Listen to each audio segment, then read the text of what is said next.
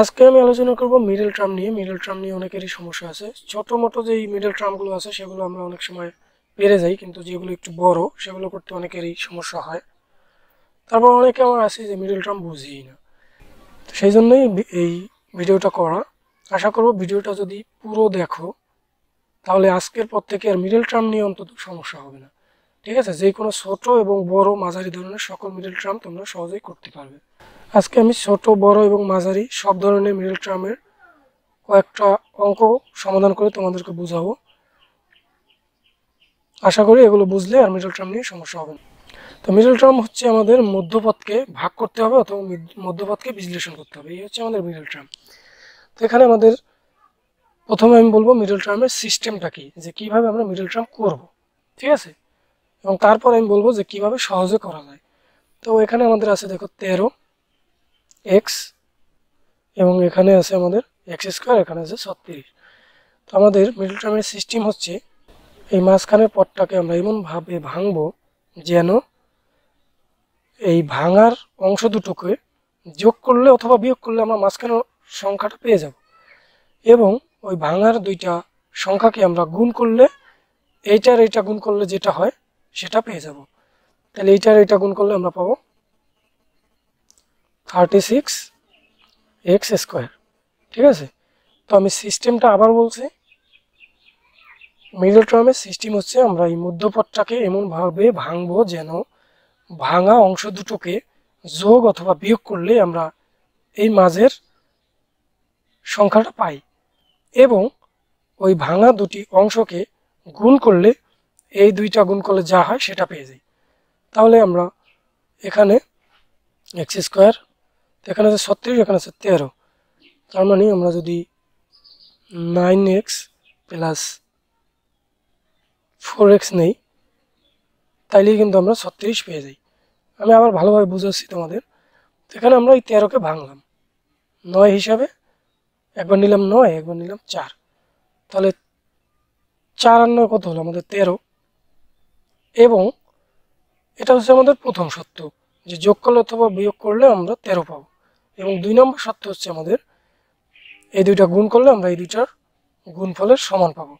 তার মানে এখানে যদি আমরা 9 আর 4 গুণ করি তাহলে হয় কত, 4 9 36, এবং এক্স এক্স এক্স স্কোয়ার, তাহলে এটা থেকে কিন্তু আমরা এই দুইটা গুণফল পাবো 36x স্কোয়ার।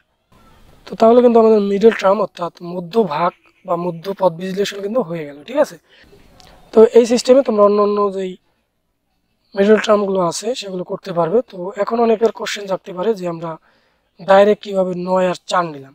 তো এখানে তো 13 বানানোর জন্য আরও অনেক কিছু হয়, যেরকম এখানে যদি আমরা 10 প্লাস 3 নেই তাইলেও 13 হয়, তারপরে 8 প্লাস 5 নেই তাইলেও 13 হয়। কিন্তু এখানে আমি বলেছি যে আমাদের প্রথম সত্য হচ্ছে এই দুইটা যোগ করলে অথবা বিয়োগ করলে এটা সমান হবে, কিন্তু দ্বিতীয় সত্য কিন্তু আমাদের গুণ করলে আবার এই দুইটার গুণফলের সমান হতে হবে।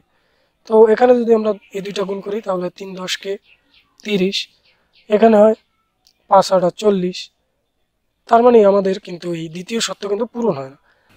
তো আমরা এইভাবে গুণ করতে থাকবো, এবং যখনই আমরা দুইটা অংশ গুণ করে এই দুইটার গুণফলও পাবো এবং যোগ করে 13ও পাবো, সেটাই কিন্তু আমরা মিডল টার্মের জন্য নেব। ঠিক আছে, তো এখানে তোমরা একটা কৌশল অবলম্বন করতে পারো। তো একটা বড় প্লাস সংখ্যা থাকলে সেটাকে দুইটা প্লাস ছোট ছোট সংখ্যা দিয়ে ভাগ করে কিভাবে মিডল টার্ম করতে হয় সেটা তোমরা শিখলে। এবার আমরা দেখাবো বিয়োগের একটা মিডল টার্ম। এখানে তোমরা দেখতে পাচ্ছ এখানে কিন্তু আমাদের আছে 16, এখানে কিন্তু আছে প্লাস 216। ঠিক আছে, তার মানে আমাদের এখানে যেহেতু প্লাস আছে আর এখানে আছে মাইনাস 30, তাহলে অবশ্যই আমাদের দুইটা মাইনাসওয়ালা সংখ্যা নিতে হবে, কারণ মাইনাসে মাইনাসে কিন্তু আমাদের প্লাস 216 এ স্কোয়ার হবে। ঠিক আছে, তো এখানে আর একটা কথা বলে নিই যে আমাদের এইটার আগে কি চিহ্ন আছে সেটা দেখাও কিন্তু আমাদের ইম্পর্টেন্ট। তো এটা কোনো সমস্যাই ছিল না, কারণ এটাও আমাদের প্লাস ছিল, এটাও প্লাস ছিল। তো এখানে কিন্তু আমাদের দুইটাই প্লাস ছিল, তাহলে আমরা এখানে সহজেই ভাঙতে পেরেছি। কিন্তু এখানে কিন্তু আমাদের একটা মাইনাস এবং আর একটা প্লাস, তার মানে এখানে আমাদের প্লাস পেতে হলে এখানে এমন দুইটা সংখ্যা নিতে হবে যে দুইটাই কিন্তু মাইনাস হতে হবে, কারণ মাইনাসে মাইনাসে আমরা প্লাস পাবো।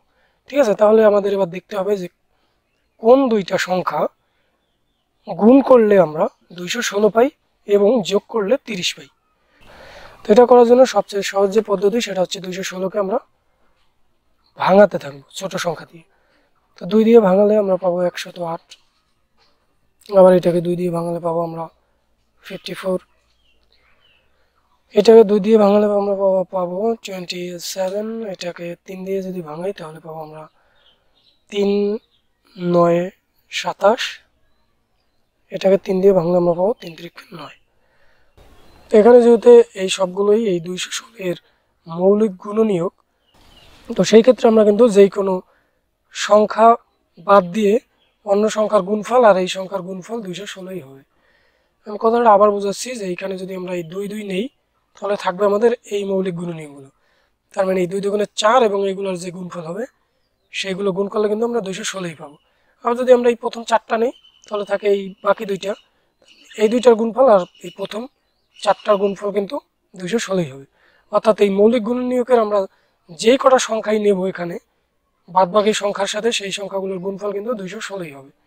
তার মানে এবার আমাদের দেখতে হবে যে কোন দুইটা অংশ আমরা নিলে 30 পাবো। ঠিক আছে, এখন আমাদের শুধু চিন্তা কি, আমরা এমন দুইটা অংশ নেব যে দুইটা অংশকে যোগ করলে আমাদের 30 হবে, কারণ গুণ করলে তো 216ই হবে যেই অংশ দুইটাই আমরা নেই।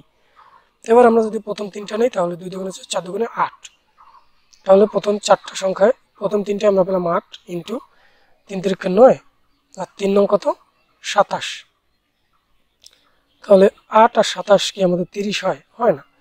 তাহলে আরও একটা বাড়াই, 3 2 6, 6 2 12, 12 2 কত 24, এনে হয় 3 3 9, এটাও হবে না। তাহলে আমরা এখানে এবার নিলাম এই 3টা, 3 3 9, 3 2 3 3 9, 9 2 18, আর থাকে আমাদের এই 3টা। এখানে হচ্ছে 2 2 4 আর হচ্ছে 3 4 12, তাহলে এখানে পেলাম 18, এখানে পেলাম 12, তার মানে আমাদের 18 আর 12 যোগ করলে কিন্তু 30 হয়ে যায়। তাহলে কিন্তু আমরা এখানে লিখতে পারি a square minus 18a minus 12a plus 216। ঠিক আছে, তাহলে আমরা এই দুইটা যোগ করলে 30 পাবো, আর এটাও আছে মাইনাস, এটাও আছে মাইনাস, এই দুইটা গুণ করলে 216 পেয়ে যাব। তাহলে আমাদের মিডল টার্মের যেই ঝামেলা সেটা কিন্তু আমাদের হয়ে গেল। ঠিক আছে, তোমরা একই সিস্টেম ব্যবহার করে অনেক বড় বড় মিডল টার্মও করতে পারবে, সেগুলো আমি এরপরে দেখাবো। তো এর পরবর্তীতে মিডল টার্মের যে সিস্টেম সেটা তোমরা অবশ্যই জানো, তো যারা না জানো তাদের জন্য আমি করে দিচ্ছি। এরপরে আমাদের এইটা এবং এইটার মধ্যে কমন যায় কি সেটা নিতে হবে, এ কমন যায়, তাহলে এখানে পাবো আমরা a মাইনাস 18 এবং এখানে মাইনাস, এখানে আছে 216। ঠিক আছে, তাহলে মাইনাস 12 কমন যাবে, এখানে মাইনাস 12 দুইটার মধ্যেই যাবে, তাহলে এখানে পাবো আমরা এ এবং প্লাসে মাইনাসে মাইনাস 12 দিয়ে এইটাকে ভাগ দিলে অবশ্যই 18ই হবে। এরপরে তাহলে পাবো এ মাইনাস 18 এই রাশির মধ্যে আছে, এই রাশির মধ্যে আছে, তাহলে এ মাইনাস 18 যদি আমরা কমন নিই তাহলে আমাদের থাকে এ মাইনাস 12। তাহলে এটাই কিন্তু আমাদের মিডল টার্ম, এই হচ্ছে কিন্তু আমাদের মিডল টার্মের উত্তর। ঠিক আছে, তো এই সিস্টেমে তোমরা এটাও করতে পারো। তো এই প্রথম লাইন থেকে দ্বিতীয় লাইনে কিন্তু একটু সমস্যা, এরপরে কিন্তু সব সহজ, এই জন্য আমি প্রথম অঙ্কে আর করিনি। তো পরেরটা দেখালাম পরেরগুলো কীভাবে করতে হয়, তো একইভাবে তোমরা এটাও করতে পারবে। তো এরপরে আমি আরও কিছু মিডল টার্মের অঙ্ক করব, যাতে তোমাদের এখনও যাদের ডাউট আছে বা সমস্যা আছে তাদের সেই সমস্যাগুলো দূর হয়ে যায়। ঠিক আছে, তো এখনও যাদের সমস্যা আছে আশা করি এই অঙ্কটা সমাধান করলে সেই সমস্যাগুলো সমাধান হয়ে যাবে। তো এখানে আমাদের যে অঙ্কটা আছে, আমাদের অঙ্কের প্রথমেই যেটা করতে হবে আমাদের এটা গুণ দিতে হবে। তাহলে এই দুইটা গুণ দিলে আমরা পাবো 4 81 কত 4 অক্ষে 4 আর 4 এটা 32 32, অর্থাৎ এখানে পেলাম আমরা 324 আর x⁴। তো আমাদের এই মাঝখানে এমন দুইটা সংখ্যা গুণ দিতে হবে যা থেকে আমরা কি পাবো, এই 324 পাবো গুণ করলে, এবং যোগ অথবা বিয়োগ করলে আমরা 27 পেয়ে যাব। তো এখানে তোমরা দেখো এটা আছে আমাদের বিয়োগ আর এটা আছে কি বিয়োগ, তার মানে এখানে আমাদের একটা নিতে হবে প্লাসের সংখ্যা আর একটা নিতে হবে মাইনাসের সংখ্যা, তাইলে কিন্তু আমরা প্লাস আর মাইনাস গুণ করলে বিয়োগ পাবো। ঠিক আছে, তো আমি আবারও বলছি এই জায়গার চিহ্নটা আর এই জায়গার চিহ্নটা খুবই ইম্পর্টেন্ট মিডল টার্মের ক্ষেত্রে। তো এই ম্যানেজটা দেখে আমাদের কিন্তু এখানে অনেকটা ক্লিয়ার হয়েই গেল যে এখানে আমাদের একটা নিতে হবে প্লাসের এবং একটা নিতে হবে কি মাইনাসের, তাইলে কিন্তু আমরা প্লাস মাইনাস গুণ করলে এই মাইনাস এটা পাবো। তো এই একটা তথ্য থেকেই কিন্তু আমাদের মিডল টার্মটা অনেক সহজ হয়ে গেল। যেগুলো আমি আগের অঙ্কেও বলেছি যে এখানে আমাদের মাইনাস ছিল, এখানে আমাদের প্লাস ছিল। তার মানে এখানে যেহেতু প্লাস, তার মানে এখানে অবশ্যই দুইটা মাইনাস নিতে হবে, কারণ মাইনাসে মাইনাসে আমরা প্লাস পাবো। সেই জন্য কিন্তু আমাদের অঙ্কটা অনেক সহজ হয়েছিল, আমরা দুইটা মাইনাস সহজেই নিয়ে ফেলেছি। তো এই ক্ষেত্রেও আমরা কি করব, একটা প্লাস নেব, একটা মাইনাস নেব। তো এবার আমরা দেখব যে কোন দুইটা সংখ্যা গুণ করলে আমরা 324 পাই। তো আগের অঙ্কে আমরা দেখেছিলাম যে আমরা প্রথমে কি করব, এটাকে ভাঙাবো। তো আমরা এটাকে ভাঙাতে থাকি। তো এখানে আমরা 2 দিয়ে নিলে হবে 324, অর্থাৎ 162, অর্থাৎ 162 হবে এর অর্ধেক। এবার আবার এটাকে আমরা 2 দিয়ে ভাগ দিতে পারি, তাহলে 162-র অর্ধেক হচ্ছে আমাদের 80, 80, 160, তাহলে 81, 81, তাহলে 81 গুণ 2 কিন্তু আমাদের 162। এটাকে আমরা দেব, তাহলে এটা 3 দিয়ে যায়, 3 27 হচ্ছে আমাদের 81 হয়। এবার এটা আবার 3 দিয়ে যায়, 3 9 27, আবার 3 দিয়ে যাবে। তো এখানে আমরা এই মৌলিক গুণনীয়কগুলো কিন্তু পেয়ে গেলাম। তো এখান থেকে আমরা দুইটা অংশ করব, যেই দুইটা অংশ থেকে আমরা 27 পাই। 2 দুগুণে 4, আর 3 4 12 যদি নিই আমরা, আর এখানে পাবো 3 3 9, 3 9 27। তো 27 আর 12 হয় না, এবার আমরা আরও একটা বাড়াই, 3 3 9, 3 9 27, 3 27-এ 9টা বেশি হয়ে যায়। তাহলে আমরা যদি এইটা নেই, 3 3 9, 9 দুগুণে 18, 18 দুগুণে 36, এবং এখানে পাবো আমরা 3 3 9। তাহলে 36 থেকে যদি 9 চলে যায়, তাইলে কিন্তু আমরা 27 পেয়ে যাই। তার মানে আমরা কিন্তু আমাদের গোলটা পেয়ে গেছি, ঠিক আছে। তার মানে এখানে যদি আমরা, এখানে আমরা প্রথমে নেব বড়টা, এই জন্য আমি প্রথম দেবো মাইনাসটা, পরে নেব প্লাসটা। তাহলে এখানে আমরা কিন্তু দুইটা অংশ পেয়ে গেলাম। কত, 3 3 9, 9 দুগুণে 18, 18 দুগুণে 36, তাহলে 36টা এক্স স্কোয়ার, এবং এখানে 3 3 9টা এক্স স্কোয়ার। তাহলে আমাদের এই -36টা এক্স স্কোয়ার থেকে যদি 9টা এক্স স্কোয়ার চলে যায়, তাহলে কিন্তু আমরা 27টা এক্স স্কোয়ার পাই, ঠিক আছে। তো আমাদের যেই উদ্দিষ্ট সংখ্যা ছিল সেটা কিন্তু আমরা পেয়ে গেলাম, এবং এখানে ছিল আমাদের মাইনাস, এখানে ছিল আমাদের 4x পাওয়ার 4। তো আমাদের যে ঝামেলার লাইনটা ছিল সেটা কিন্তু হয়ে গেছে। এরপরে তোমরা অবশ্যই পারবে। তো যারা না পারবে তাদের জন্য আমি আবার করে দিচ্ছি। এখানে যাবে আমাদের 4x স্কোয়ার যাবে কমন, তাহলে এখানে আমাদের থাকবে এক্স স্কোয়ার মাইনাস 4 9 36, এবং এখানে প্লাস 9 যদি আমরা কমন নিই, তাহলে পাবো এক্স স্কোয়ার মাইনাস 9 9 81। তাহলে x square minus 9, x square minus 9 পেলাম। এক্স স্কোয়ার মাইনাস 9 যদি কমন নেই, সেক্ষেত্রে আমরা এখানে পাবো 4x স্কোয়ার প্লাস 9, ঠিক আছে। তো এখানে কিন্তু আবার আমাদের সূত্র যায়, এ স্কোয়ার মাইনাস 3 স্কোয়ার দিলে 9 হয়, তার মানে এ স্কোয়ার মাইনাস বি স্কোয়ারের সূত্র পাওয়া যায়। তার মানে অঙ্কটা করলে কিন্তু আরো বড় হবে, ঠিক আছে। তার মানে মিডল টার্মের সিস্টেম কিন্তু আমাদের এই পর্যন্তই।